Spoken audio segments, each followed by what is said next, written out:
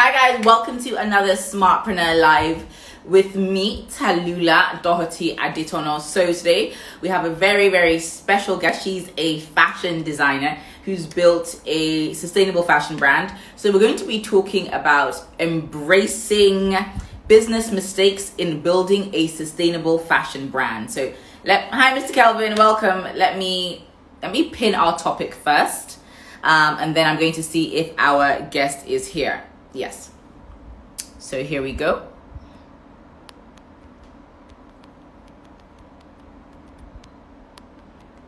Hello everyone, welcome. Please join us. Sustainable fashion brand.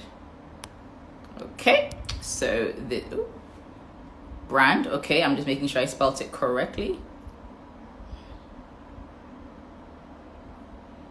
I'm just gonna pin our topic. We are pinned. I think Eki is with us now. Yes, she is. Add her. I'm sure some of you we're still waiting for more people to join us, but in the meantime, I want Eki to join us so we can at least get some of her background, some of her backstory. Hi, Eki. Oh, how are you? Hi, Sarah. Hi. I haven't seen you forever. How's it going? I know, I'm fine. How's everything? You're looking good, by the way.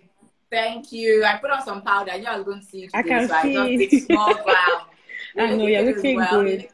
You're looking good as Thank well. you. Thank you. You're welcome. So I think we're still waiting for some more people to join. Okay, But in the meantime, let's go over your bio since we're both here and the session has started.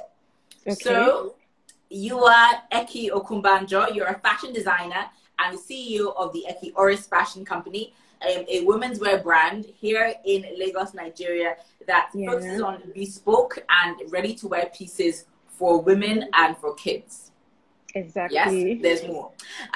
Your company, the Eki Oris Fashion Company, also houses a fashion school, and you are passionate about helping aspiring and existing fashion entrepreneurs start, run, and build a profitable and sustainable fashion business. Exactly. There's more. Your accomplishments are many. You are a graduate of economics from Babcock University, and you've been featured on various media platforms. I'm going to just name a few: Silverbird TV, TVC, Leading Ladies Africa, and the list goes on and on and on. Eki Oris, welcome to Smartpreneur. Thank you. You're welcome. Thank you for having me here. You're welcome. You're welcome. Hey, I think more people are joining. The boss. Hi, Billy. In the comment section. They're all in the comment section. Hi, Billy. So, Eki, I want people to know a bit about your backstory, how you first got into the whole, fashion design line of entrepreneurship. What made you want to become a fashion designer, and then even beyond that, what made you want to take the knowledge and the experience that you've gained from being in fashion and to impart that to others to help make their journey in the fashion business a lot smoother? Okay, so I always say this. So my mom had a tailoring shop growing up. So she had like a shop in Warri. So the basics, like the basics, I actually learned it from her. So right from when we were little, my mom would tell you to go and fit your dress by yourself. When you're begging, mom, please, this dress is too big. Can you help me? She said, no, go and do it by yourself. So we usually just go and climb on the machine and we'll do it by ourselves. So I would say that it all started from then, but I started like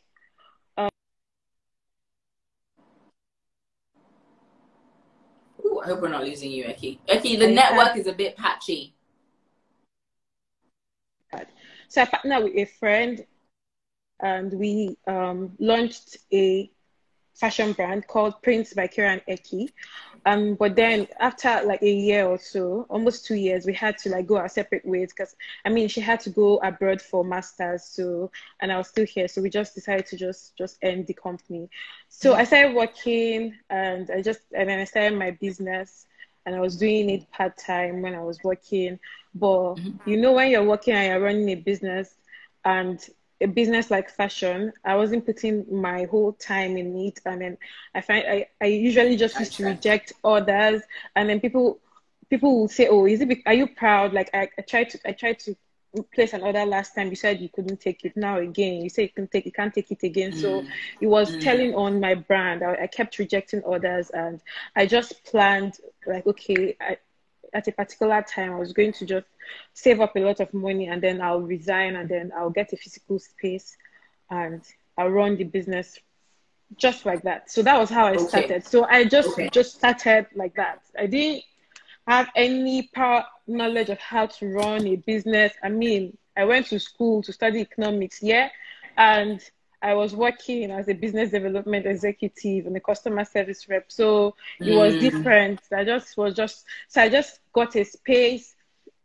and when the everything started hitting me left and right, I didn't even know. yeah. It was just a lot. It was just a lot of stress and I can struggle. imagine. I can So imagine. But I yes, feel like what I like about, sorry, not to interrupt, what I like about what you've said so far is that when you started getting a lot of demand, when you had to turn away orders, that you yeah, now realize that you had to sort of go full time. So fully, it wasn't like, yes, yes. I think a lot of people who are in entrepreneurship, they Hmm. think, oh, I want to get a big space, I want to get a big shop, you know, so it's Hmm. almost like doing it backwards. So they spend a lot of money, but the demand is not there, It's so not they're there. now Yes, struggling to so get you're the not demand, whereas struggling. So you I had already to. had the I demand. built a customer base. Like I had customers that were ready for me that I was servicing before I decided to resign from my Okay, full-time job, because I didn't want to just go and be doing business. I don't have customers that will be patronizing me. So makes when I sense. got to the point where I knew that, oh, these people, I have customers waiting for me, that was when I decided to resign. So when I Okay. started the business, I was just doing it left and right, making so many mistakes with staff, with hiring, with vendors, with it was so frustrating. I just was making a lot of mistakes, Sha, and I wasn't making profit when I started my business. I understand that, okay, when you start your business at first, you don't like the first year you might not necessarily make a lot of money because Profit. you're Yeah, trying to get back the capital that you invested into the business. But it was exactly. like that for like 2 years, and I'm like, this thing, there's something wrong. I need to fix it, because I was working so hard. I was working so hard, and I wasn't getting any money for it. I was just being tiny and just busy. So Yeah, so eventually, so eventually, Sha, I had to take up a lot of courses online, because I just wanted my business to be better. Like, this is my I full-time job. It's understand. not as if I have something else that I'm doing. So, and Yeah. I'm the kind of person that whatever it is that I'm doing, I put all my mind in it. I want to make sure that I am happy doing it. And I want to make sure that, I mean, if I'm putting a lot into something, it's just Mm, right. And it's just normal for me to also get my benefit back, that will make me to be happy that, okay, oh, the hard work that I'm putting into my business is being paid off with yeah, profit, or definitely. you don't get. Sorry. Yes. Yeah, okay, sorry. Have 1 second. I just want to. I love what you're saying, but I want to expand it a little bit. So, I mean, there's a lot of Okay. entrepreneurs watching, I'm sure, who are in the fashion Okay. business as well. So I want to talk about the specific mistakes you made. You know, Okay. when you were building your brand, the things that if you could go back in time, you would Hmm. correct, and those things would save you a lot of money, a lot Yeah. of time, a lot of hassle. Can you please Hmm. touch on some of those specific areas where Okay. I think with a lot of fashion entrepreneurs, I know pricing is a big one where Hmm. people make a lot of mistakes. But yes, can you just expand on a few of these areas where people Okay. can, All right. stumble? Okay. So if I was going to do this again, like if I was starting my business today, or if I want to advise someone, if you're starting, I think that you should get the required skills that you need to start, because like I said, I just started doing it. I didn't have any business skills at all. So I was just Yeah. doing it like, okay, today I wake up, I go to my shop, I take orders.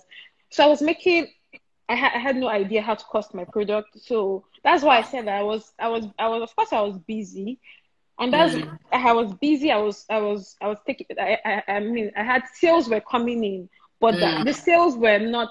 They were not profitable sales per se. So, mm. and that's because I didn't know how to calculate my costs. I didn't know how to give a proper selling price that will cover my overhead. So all of this, so that was a major fact. That was a major mistake that I made, because I didn't know. It's just like I don't know. So I was just doing it the Yeah. best way I knew. I So when I understand. went to learn, I got the information that I needed. So that was a major mistake, costing, and then I didn't know how to price my product.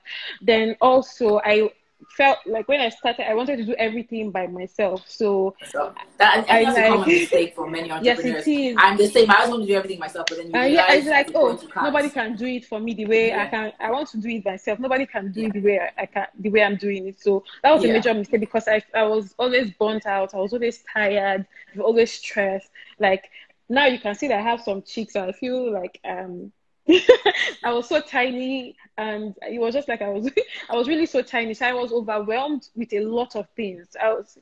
I was just always overwhelmed. So when I had the insight and the knowledge that, oh, you can't do everything by yourself. If you want to be Yeah. if you want to grow a sustainable fashion business or grow a sustainable business per se, you have to stop being the owner. You have to stop being the tailor, the this, the that, the person Yeah. that goes to the market. You have to stop being all those things, and you have to focus on being the business owner, where you have to Definitely. strategize and just think for your business. Yeah. And yeah, so when I realized that, well, I can't do everything by myself, so I said I'm hiring capable hands that would help me. And again, with hiring, I still was just hiring. Like in fashion, there's most of the people that know like how to do these things. Most of them, some of them, right, don't. Most of them are not literate, so Okay. so the way you relate to them is like it's completely different from the way you relate to people that maybe work in a normal corporate Yes. organization. So So how did you manage that? Because you came from a business development background, yeah, you know. so trying to like understand them, know how to communicate with them, right, was like I had to learn that, okay, this person doesn't know how to speak English like that, so this person does not understand the importance of customer relationship and all of that. So it was a struggle trying to get the right people that will work with me. It was a struggle, but over time I learned the right places or the right people to talk to get me staff and all of that. So I was trying to manage that part. And then another mistake I made was when I started hiring people, I used to give them employment letters. So I just will just hire them. You will just come, I'll just test you, and I say, oh, yeah, go, come and resume work on Monday. There was no agreement whatsoever, which was wrong because over time I learned that some people will tell you, oh, madam, that one is not part of my job. I'm not supposed to do this. I'm not supposed to do that. And then because you didn't give them any letter, there's no job description anywhere saying this is what you're supposed to do. And you're just like, no, you're supposed to do that. I told you that day. And if you tell somebody with mouth, there's nothing binding you. So Exactly. I had to, It's so it true. was a mistake as well. So I learned that, okay, no matter the person, even if you're just coming to come and iron for me, I have to have some form of contract binding us. And then before I learned that, some of the people that I employ, I had issues where my tailor will run away with customers' clothes, and I don't know where to find them. Yes, Wow. like I don't know where to That's quite find them. serious. Yes, like this business, plenty things that just happened. It's just so funny. So I didn't know where to find him. Like what's happening? Like I didn't have any contact, no guarantors number, Wow. So nothing. what did you So it do? was I had to use my money, I had to use my money. But then, of course, the person came back like how many months after and started begging. But that was not my business. I had sorted it out already. So those kind Yeah. of mistakes are it could have been avoided if I only had if I'd given him a proper employment letter, if I'd given him a guarantor's form to fill, then I will know who to call if there's an issue. If there's an So issue, all of exactly. Yeah. so with staffing and making sure that whatever it is that you want this person to do is written down. There's a contract you sign. Some of them will tell you they can't read. If they can't read, they should take it and give to someone that can read. So all those things can be sorted out. Then when I started my business, I was always I used to refund money to customers a lot. Like maybe you will just tell me that, oh, you don't like the dress. I say, okay, I want my money back. Okay, I'll give you back your money because you say you don't like the dress. And I'm like, okay. After when I took courses and all of that, I realized that you're supposed to have like policies guiding all of your Of course. relationship, your relationship with your staff, your relationship with your customers, your relationship with your vendors, and all of that. So, why you can't tell me that you don't like the dress, that it's not your size or something. Like you made payment, so I started putting some policies in place that will guide all of those kind of things. Like things like the dress is no more my size. That you made this dress like 3 months ago, and then you want to come and you want us to fit it for you for free. It can't work like that. Doesn't make sense. Yeah, it doesn't make sense. So all of those things, I had to put them in a policy, in a document, sales policy, and then before you make payments. Okay, so sorry, can I just yes, I cannot to interrupt you, but I want to just highlight something that you're saying, because I feel like, you know, when it comes to creative industries like fashion, like beauty, a lot of it is very informal. You know, people who are creative people are not necessarily structured business people. So a lot of the time they get carried away with, you know, because I love what you're saying. You haven't said, oh, I sit down and I was sketching and all this. You're talking about a lot of the practical, the business side of being in fashion.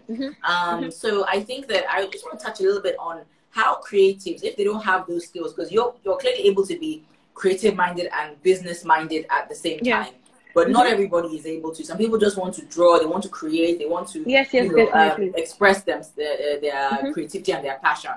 What would you advise that people who don't necessarily have those skills do? Business skills. The thing is that when you're doing a business, you should do like a SWOT analysis on your strengths, your opportunities, your weakness. You need to know what your strength lies in, so that you can focus on it. And then your weakness, you can.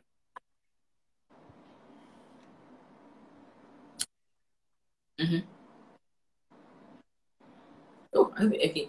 That's fine. Can you hear me? Can you hear me? Yes, it's breaking a little bit. It's breaking a little bit. Oh, okay. So, like, you don't have to do everything. That's the mistake a lot of people make. You don't have to do everything. You don't have to be the one going to the market to buy the fabric. If you can get someone, when you're starting your business, you can be everything to your business. You can be the tailor, you can be the person that goes to the market, you can be the customer care rep, service rep, you can be the accountant, you can be everything to your business at the beginning part of your business. But once your business starts to grow, you need to relieve yourself of some of these functions and outsource. Because if you don't do that, you're going to burn out.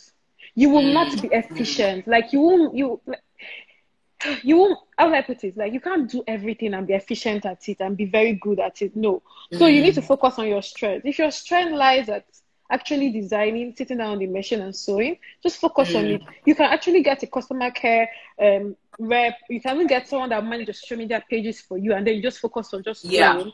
And then everything, and then every part of the business just runs because you have structure every part of the business, and then it's fine. So my point is that you don't have to do everything. In fact, doing everything will make you not to be efficient at what you're doing. So as your business grow, when you start your business, you can be everything, because you can still be managing it, because maybe you're not getting as much orders, so you can have 2 orders a week, and then you sew it, and then you deliver. It's fine, but once your demand starts to increase, once your business starts to grow, you will know when your business is growing. You know, your body will tell you, you can't be doing everything by yourself. So at that point where you know that, this is already getting too much for me, I need to get capable hands. So people are scared of hiring. So people are scared, nobody will do it like me. Oh, what if they come to my space? They come and teach my ideas. You know? I think people are scared of hiring because there's so many horror stories. As an entrepreneur myself, I can tell you like so many stories. There's so many stories. Terrible experiences. But I mean, so it's your business. But you know what? Like, there's just a lot of risks that is involved in running business. So if you're not in business, you probably face a risk in another thing that you're doing. So in life generally, there's risks. There are different risks and different things that will happen. So, but I feel like when things like this happen, it's just for you to learn. Like the example I gave earlier, for the person, for the staff that I had that took my fabric and ran away. After that time, I knew what to do. I started giving letters. I made sure that I had guarantor's number so I have like your uncle's number, I have someone else's number, so if anything happen, I can know where to go to. So if that thing didn't happen to, maybe I would not have had a reason to do that. Structure. So all of this, whatever it is, the experiences that happen, the mistakes that happen, are just for us to learn to be better business owners, basically. Okay, fantastic. And I want to talk about, so I know some people are already asking questions. Do not worry, we're going to take your questions towards the end of the session, we're going to take notes of them. So thank you. Please keep your questions coming. I'll be putting them to Eki towards the end of the session. So I'll talk about two things now. One is financing and funding. When fashion, I feel like, needs a lot of initial investments. How were you able to start in terms of getting the financing, knowing that you have the funds to start it and to keep it running? Then I want to also talk about profits. Because I know you do ready to wear, but then you also do bespoke in terms of you do a lot of bridesmaids dresses, made to measure dresses in general, party wear, things like that, and then you also have kids wear. So I think there's some designers on here who are watching, and they want to learn a bit more about how they can push their business forward. So can you talk to us about both the funding aspect, and if you think there is enough funding available for fashion designers here in Nigeria in terms of loans, grants, different schemes, and then the sort of profit aspect, how you're able to segment your business to ensure that you have different revenue streams. I even know that you're doing masks as well. During COVID, you started doing face masks. That's very innovative. Yes, exactly. You can't leave your house without a face mask. No, you can't. Or else I left my house without a face mask. I had to come back and get it. So, sorry. So let me talk about funding. Okay, so for funding, like I said, I had to save a lot of money before I started my business because I'm the kind of person that like to plan. I don't want to be caught unaware. I don't want to think or assume that, this is this amount, this is this amount. So whatever it is that I'm doing, I like to put like cost implication to it. So I had a plan. Like 2 years before I resigned, I already made a list and I knew what I wanted to do. So I was saving money like small. But the truth is that the money I saved when I started, it wasn't enough. Like when I actually got a space, it wasn't enough because when you're planning and then when you're executing, sometimes it's just two different things. So after saving, and then when I actually got a space, trying to furnish my space, all the prices were all just different. So I couldn't do everything I wanted to do on my list, but I started anyways. So I got my funds from personal savings, and I got funds from my parents as well, family members. Then that's for funding. So you can get funds from, I think there are different, I don't know, I think these days banks. There's BOI. I know Bank of Industry do something for creative sector. The BOI, they have creative sector loans. Exactly. So I think banks are starting to give out loans. Unlike before, they used to give loans to businesses, right? But now they are warming up to the fact that small businesses are the future. Like there are a lot of businesses in Nigeria, and they are really doing a lot. So they're trying to give loans. So you can get loans from bank. But the truth is that with fashion, you can actually start with whatever it is that you have. Because most times your customers can fund your business in the sense that once they place an order, you use their money to get your fabric, to sew their designs, and then give it back to them. It's so you can start wherever you have. I don't know, but most times your customers can actually fund your business. Okay, so what is an amount do you think people should set aside if they're thinking of starting, even if it's just as a backup, just so they have something they know that they're holding on to? Can you give us a figure? Like, is it 500K, 200K?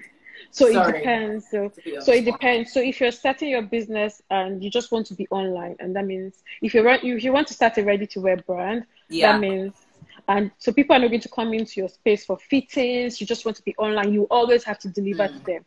So that means you won't need maybe a rental cost. You will need like those overheads that comes with actually having a retail space. So if you're running from your father's house or something from your house, the cost is reduced. So you can set up with maybe, you just want to release a collection, a 10-piece collection.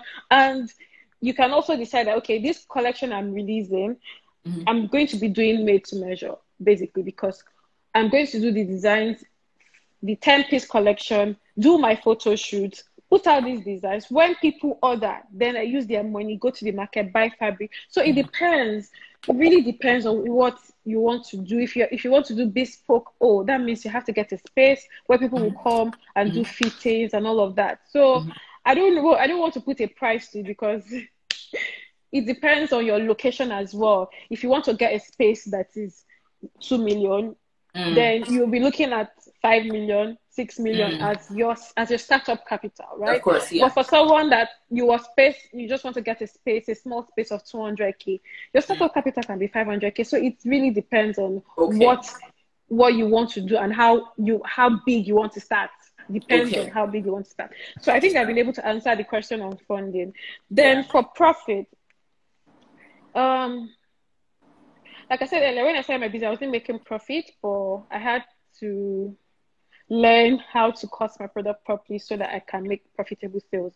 Because there's a difference between making sales and making profitable sales. So I was making sales, but I wasn't making profit. So I learned. So with profit, you just have to ensure that you are costing and pricing your product properly and leaving enough room for profit, because you're working hard. Like you're working hard, so you need to have your business has to have profit. And so after getting all of this knowledge, I was able to implement that in different parts of my business. Like I do bespoke, I do ready to wear, and I do kids wear as well. But the major part of and I have a fashion school as well. But the part of my business that brings me the most money is bespoke, and then ready to wear, and then fashion school, and then the kids wear follow, and then I have a thrift shop as well. So I know my business. I've kept my data over time, so I know the part of the business that brings me the most money. So I focus a lot of energy on that part of my business. So basically, I don't know if I've been able to answer the question. No, you have, and I like the fact that you are very well diversified, because I feel like a lot of fashion designers are not as diversified as you. And like now with COVID, I can imagine, even if maybe bespoke isn't booming because there's not parties, people are still going to the office. People are still going to the office. Bespoke is, ready to wear is still selling, and then kids wear. People that have kids, I'm sure, buy clothes for their kids. So you've not been your business has not been compromised in any way. So I think that's one of the takeaway lessons for so that's what it's very advisable to have like various streams of income within your business and even outside your business. You can decide that you want to be a fashion designer, you also want to have another business entirely somewhere else. Maybe you sell food, or you sell something else. It's fine. Like you can have as many streams of income as possible, but the most important thing is that being able to manage it so that none of them suffers. You don't want to put so much energy on one and then the other part suffers and then your customers are complaining. So it's all about management. Just that. No, perfectly answered. Thank you. I feel like I'm also learning. I've taken you've helped me with my own fashion line. Thank you. I appreciate it. So I know some, I'm learning more today. So let's go into COVID, because it's something that nobody really expected to, it almost came out of the blue. We knew when it first occurred, we knew it was happening. We were looking at it, but we didn't know it would come to us. We didn't know it would come to us, and we didn't know we would have lockdown and all the different challenges that we didn't know the impact it was going to be this serious. Exactly, the business owners have faced. So I want to talk about how COVID has affected your business directly, and then also about how you've adapted and the power and the role of social media in your business, because you're great at social. In fact, you helped me up my social media game. You're not posting, can you not post? And I started posting more because of you and Francis. You know that. So talk to me about those two things: COVID-19, how it's changed your business, how you've adapted, how you've managed to survive, how you're getting through it, and also how social media is able to help with marketing your business as well. Okay, so at this point, I'm just like, the impact that COVID has had on our business is crazy. Okay, so there are really no parties like that. So, and like bespoke is like a major part of my business. I do a lot of ashwebis, I do a lot of bridesmaids dresses, reception dresses. That's my core, right? But right now there's no party. There's no party, just a few people that are ordering. But the truth is that some people are still ordering because they feel like it's like maybe a little cheaper now, and they're ordering for when they are later, because I still have some bespoke orders. Funny enough, I still have some bespoke orders. Okay, and then that's great. Yes, I do, and I'm like, where is this person going to? Where is she working this dress? But what's my own? I mean, you want to make a dress, I'll make it for you. So I still have some bespoke orders, but most of my orders are coming from my ready to wear and also from my fashion school, because there's still a lot of demand for knowledge. People want to learn because people have a lot of time on their plates now, so people want to learn. Yeah.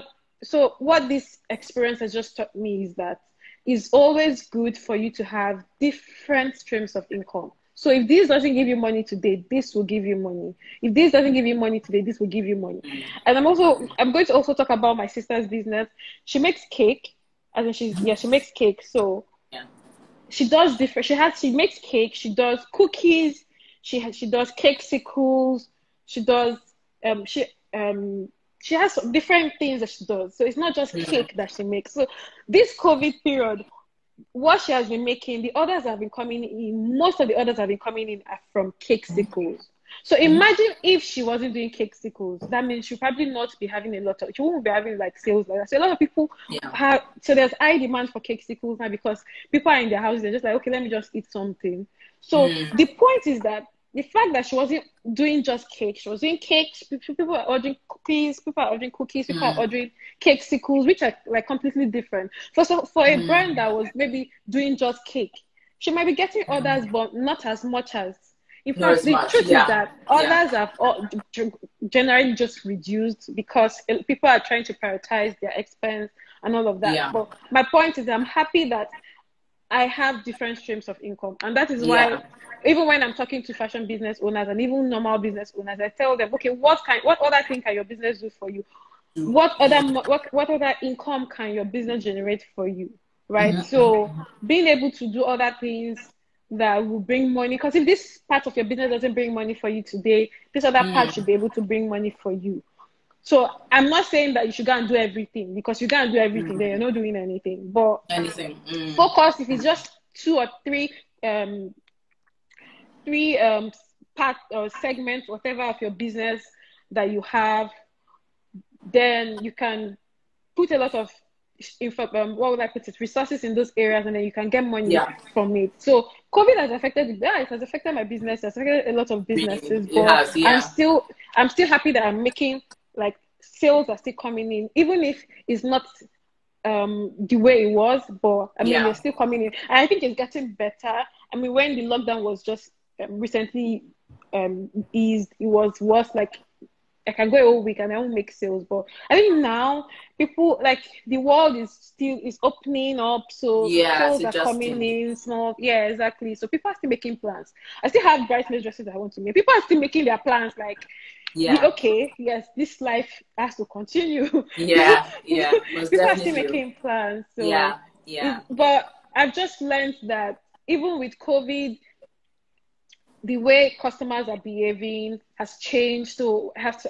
so my relationship with my customers has to also change, trying to understand what they need, trying to be there for them. So during COVID now, during this period, I decided to give out like free face masks to my customers, because I like to appreciate my customers a lot. If without my customers, I won't have a business. So I'm always there for them because they're always there for me and my business. So I like to be there for them. So what I did was I gave out free face masks to my customers, and the response so far, like, I gave out just 1 free face mask to people, and then they've been ordering. Someone I'm like, okay, I want to send a free face mask to you. And she said, no, Eki, wait, I want to buy something from you. So when I buy that thing from you, you can add the free face mask thing. So do you understand? It was just a tiny, it was just a tiny show of love. Okay, so just stay safe. I just want to give out this to you. But the effect, the income that tiny effort has brought to my business this period has been amazing. So, and that's why as business owners, we always have to keep thinking. We always have to try to think of smart ways to reach our customers, to service our customers, to be in their faces. And that's why this period, you still see people are still very much active on their social media pages, because they need to keep posting so that people will know that they are still in business. They've not gone out of business. They've not gone out. So you know, with business, you have to stay consistent. You have to always be in your customers' faces, and that's what those big brands have been able to do. brands like Coca-Cola, brands like Pick Me, those people are always in our faces. They're always in our faces with marketing. We're not that big to always do that kind of marketing, but I mean, with the little that we can do, we just have to try to keep being in our customers' faces so that they can remember us. Yeah, definitely. And I want to talk about, I love what we have to take questions in about 5-10 minutes, so I'll try and wrap up all my own questions so we can take everyone else's questions as well. So I want to talk about strategy, and I want to talk about social media. I want to talk more about social media. So in terms of strategy, I know that you're very strategic, and the reason I know that is because when I was on, well, I'm still on Moments, we just haven't shot for a little bit, we'll hopefully be shooting soon, but on Moments, you know, you would work with the stylist, give the stylist clothes to dress the presenters, and that's I think that's how we met the first. That's how we met. Yes, how we got to know of each other. So you know, that's one way, and you know, with giving masks, you're very strategic. You sort of think of different ways to connect with your customer. It's not just okay, I put a picture on Instagram, people like the picture, they've seen my work. So what creative and strategic ways would you give to people to market and to push what they're doing? And then how do you use social media? Because I know that I remember one time, let me tell one story. Sorry, I remember this when Eki was not my friend. She's my friend now. And you sent me a message in my DM and you're like, hi, Tallulah, it's Eki, can you please put this post on your stories, up on your stories from me? And I was like, who is this? Because I didn't know you, but I thought, yeah, sure, no problem. And I put it on my stories, right? And but I actually thought that was very brave, because a lot of people may not want to ask because they're like, oh, let me not ask, they may not do it, but you asked, and I noticed that period a lot of other people had actually put up, I think you were having a sale or something, and a lot of people had actually put up your poster I wanted it to, I wanted a lot of people to put it out so people can reach a lot of audience. So I mean, I will ask. So that works. It's not like you can. So what's the worst that can happen? If I send you a DM, the worst that can happen is that you will not reply me, and then no problem. My life will go on. Your life will go on. There's no issue, really, right? Like, it's not a thief. It's not like, it's not that serious. If you do not reply me, there's no problem. Someone else will reply me. So I'm not scared to ask. It's my business. I want to push it the best way I can. Like, if I don't push my business, I won't have money. So it's not like I'm doing shakara doing this business. So I have to push the business. This is where I'm getting money from. So please, I just hope everybody's hearing though. No shakara in business, please. There's no shakara. Like, you have to be very humble to be able to be able to. Some people will just patronize you because of the way they feel like you're humble. Oh, you're telling them, thank you, ma, thank you, sir, thank you, ma, thank you. So, like, I will say all of that if I know that this is going to give me customers, it's going to give me money in my business and be able to pay my bills.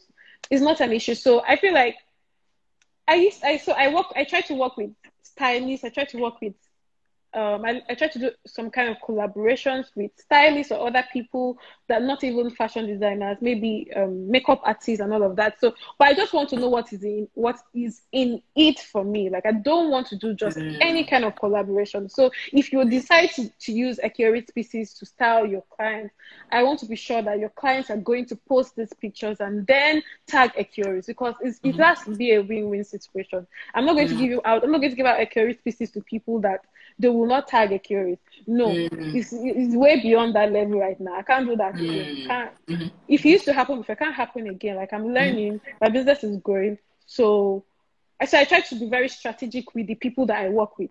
So not there's some collaborations that will not work for you. Like, if you're not having my target market as the people that I won't work with you. I won't work with you. So I like to be very strategic because time is money. Even the pieces I'm giving to you, if I don't get, I have someone else to buy it. Like, of course. So I like to be very strategic about that. And then for social media, and because I know that social media is not the only place that I get my money from. Like, most of my orders they come from social media, but most of my orders also come from referrals. Like, referrals play a lot of role in the sales that I receive. So I always try to focus my energy on my customers, make sure that they're satisfied. Really, some people have beautiful Instagram pages, and then their business is rubbish. Like, it's fucked up. Like, so you have a beautiful team, you have like cover, you have what's it called? You have a team, you have like highlight cover and all of that, and then your business itself is rubbish. So Like, I've had different experiences like that. And I go and check the person and say, this person's page is fine. And when you see the person's page, you think that that's how the business is. Meanwhile, they have terrible customer service. Their time, everything is just really wrong about the business. So why are you focusing your energy? So once you focus your energy to do marketing for your business, and then the business itself, when the customers come, the customers are not satisfied. What are you doing? So it's like a cycle. You're always looking for customers. So the customers that I have gotten over time, I try to focus on them. That's why I keep saying I like to appreciate my customers. I just, so they're like, Eki, you're always there for me. Let me, they will be the ones speaking, spreading the news. Patronize Eki, patronize Eki. So some others that I've gotten, I don't even know who referred them to me. And I'm like, okay, this person someone referred me to you. And it's just, so I want, like, for referrals are like the best form of marketing your business, because they don't need any proof. Like when someone refers your brand to someone, when someone refers you to someone, they don't ask any questions. They say, okay, I want to make this dress. I know that you can do it because you've done it for this person. So it's just so easy. So I really try to focus my attention on my customers, my present customers. In as much as I'm trying to get new customers each day, I still push out a lot of marketing campaigns and all of that. But I try to focus on my customers, because the customers I have now can give me, you know, the 80-20 rule where they say that it's 20% of your customers that will give you 80% of your revenue. So my customers right now, I focus on them a lot because they've tried for me and I want to be there for them, because they're always there for me. So I always focus on my customers. That's really amazing. I don't know if I've been able to answer one thing I love. No, you have. And one thing I really love about what you said, just to recap, is that you talked about sometimes with social media marketing, we focus so much on like the aesthetics, how things look, the presets, the filters, the theme. And, you know, something as basic as your customer service is not right, people are not actually going to come back to order from me. I know there's some Instagram pages I've tried to order from, whether it's accessories or clothes or whatever, and they're rude. And you're like, I don't want to actually transact with this company because I have not even received the product, but just from the way I'm being attended to. So I love that. I love that. I feel like we miss that in social media marketing. That's something that's always, not always, but often overlooked. We think more about, captions. I want my page. Yeah, I want my page to look beautiful. But it's so important. Okay, so let's go the questions. Yes, I have one lined up. So I can't. Okay, so someone, sorry, let me go to it. Someone said, what do you do if you stay in a location where sewing is extremely cheap? As such, it makes it almost impossible to set proper prices for your dresses. I didn't really understand this question. Sewing is cheap. That's what I'm not sure of that question. I think maybe what the person means. Yeah, I understand what the person is trying to say. You understand? Okay. So so like if your location is in, for example, Ikorodu, right? So if you're in Ikorodu and then sewing of pieces there, people that sew there, their prices might be very cheap, and you are in that location. So what should you do then? Okay, so if another thing is, if you're in that kind of location, you want to try to, you don't have to put your prices the way as low as whatever other person is charging, but I mean, you want to try to cost your product, because if sewing is cheap there, probably maybe the rent is cheap, like the overhead that comes with producing your designs are cheap, so that's why it's cheap. So you can try to work around that and say, okay, because I'm getting cheap labor to produce my designs, then my prices can be slightly cheap. But then again, you want to know that cheap is relative. So what do you consider cheap? What you consider cheap might be expensive to someone else, and might just be okay to someone else. But another way you can push your business in that area is that you can try to have like an added service to your product. So if you're sewing a dress, you can tell them that, okay, if you make this dress, you can always come back for fitting even 1 year after. If the dress is too big for you, I will fit it. So that's like an added service. Or you can tell them that, okay, you get something free when you buy this. So, and then maybe your customer service, or maybe you deliver for free, you can deliver to them. So all of these tiny services that you're rendering, timely delivery, amazing customer service, amazing designs, you can relatively charge higher than what the other people are charging, because this customer will know that, okay, I know if I patronize this brand, they will not take my time. 2 days is 2 days, they'll deliver to me. So I prefer to pay these amounts to have peace of mind for them to deliver to me, rather than go and pay somebody and then the person will take my clothes for 3 months. I'll be calling. So it's just the way you position your business and the way you actually relate with these customers that can really help your business if you're in that kind of location. Okay, awesome. So I hope the person who asked that question is happy with that answer. Yeah. So next question is from Oluchi, and she says, how did you learn to price your products? On what platform? And I also want to include in that question, you know, I think people don't take into account different costs. Maybe when they're pricing, they think of cost of tailor, cost of fabric, but maybe they're not thinking cost of marketing, cost of, you know, your own personal time, cost of buttons, overhead, cost of thread. every other thing. Yeah. So how can people learn to price more, price for profit, essentially? Yeah. Okay. So if you want to price your product, you want to always consider all the factors that goes into the production of that outfit. So you want to look at your direct cost, you want to look at your indirect cost. So your direct costs basically are those items that go directly into the production of your outfit. So for example, that would be lining, thread, zip, labor. Those are things that go directly into the production. Then the indirect cost will be your marketing costs, your rental cost, your welfare cost, your miscellaneous cost, and then your profits. And then you add a profit to it. So what most people will do is that they usually just focus their pricing based on their direct cost. Okay, if I buy fabric 4,000 naira, I will sew it 2,000 naira. Then I can charge the customer 10,000 naira because 4,000. So if I buy 4,000 naira fabric, 2,000 naira to sew it, that's 6,000 naira. I can charge the customer 10,000 naira, so 4,000 naira is my profit. If you're doing that, then you're wrong. But the good thing is that I actually have an online course. You know, earlier on, when Talula was introducing me, she said that I'm passionate about helping aspiring and then existing fashion business owner run, grow, build profitable fashion businesses. That's why I do that because I know when I started my business, I know that I was doing rubbish. And I know that I'd learned and I'd implemented into my business, and my business is better. So I'm like, okay, I can't keep all of this information in my head. What is it doing for me? If I can help someone with this information, then it will better them, their business, and better them in general. So I have a costing and pricing online course. In fact, that is like one of my best-selling courses because people are making the same. People make the same. The truth is that while in Nigeria, people are making similar mistakes as you. Just that we're not talking about it. So all people have the same costing, pricing issues. They're not talking about it. But can we get what's the link for your edtech platform? Can we get the web URL? Yes. Okay. All right. So you can check out Ekiori's, www.ekiori's.com, or you just click on the link on my bio.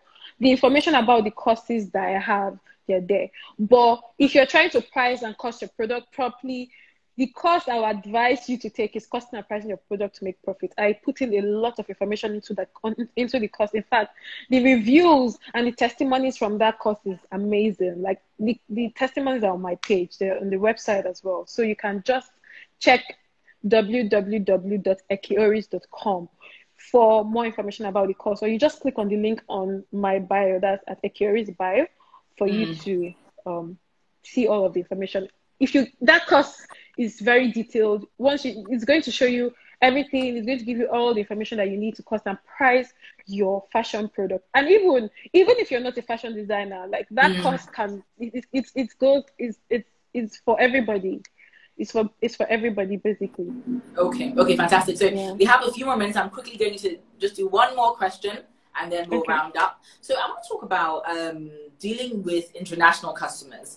So, you know, a lot of people who sell clothes in Nigeria, people internationally follow their pages, they get interested, they want to buy from them. But there's some barriers to entry. I bought as well. Okay, someone bought your course and they're saying it was fantastic. Thank you. They're saying that, you know, there's some barriers such as maybe shipping costs, logistics, even payments, because I know in Nigeria some payment platforms don't accept international cards unless you're using PayPal and things like that. So how have you been able to transact with international customers and also to grow your international customer base? Okay, so Paystack receives payment in dollars. So I've been using Paystack, and then I think there's some apps that you can actually transfer money. People overseas can transfer money to you, and then you get it in Naira. So I don't think I really had issues with payments. What I used to have issue with was with delivery, because like when I want to deliver using DHL or using UPS, the cost of delivery was always so high, and most times the customers will be like, okay, just hold on the item, let me order more things, so that, I mean, somebody is buying a dress of 10,000 naira and then the shipping cost is 14,000 or 15,000, so it's always so crazy.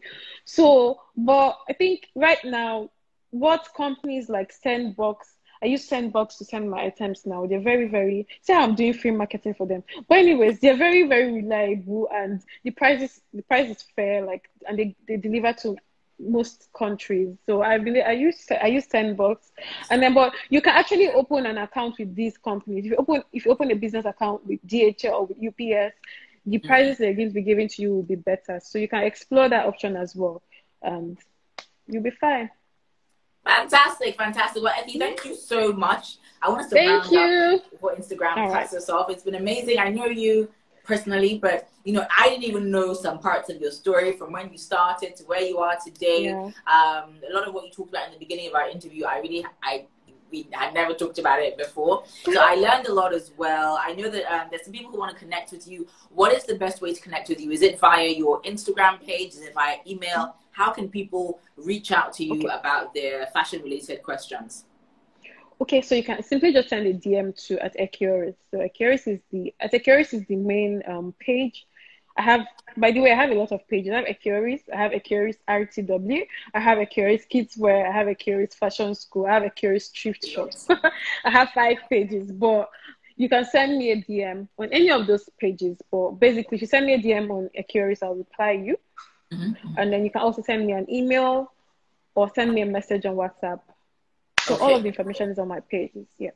Fantastic. Effie, thank you so much. Thank you to everyone. In terms of innovative strategies, I think, you know, you've given people ideas on really how to connect with their customers and how to ensure that their customers almost become like evangelists for their fashion brand. Go out so they can be spreading the word for you, and you just be in your house chilling.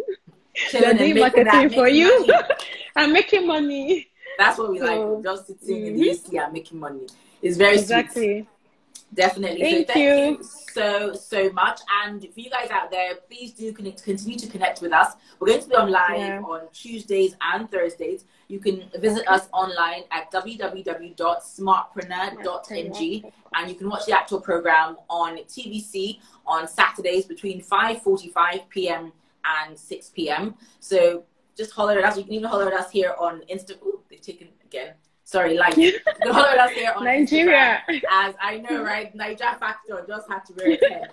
But yeah, so thank you guys so much, and I'll see you in our next live. And please make sure that you do reach out and connect with Eki. Hi, Tiwa Works. Thank you for joining us. Tiwa Works was on Smartpreneur the last season and is amazing. All his events are amazing. All black everything. All right, guys. Thank you. See you in our next live session. Bye. Thank you. Bye.